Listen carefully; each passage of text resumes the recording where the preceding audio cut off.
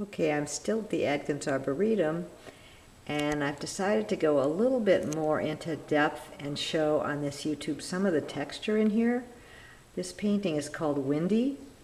It didn't start out windy, but because of my process where I really sometimes, I want to say dive in.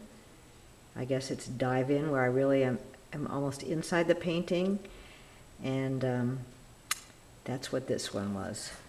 So I'm going to go in and show some of the texture.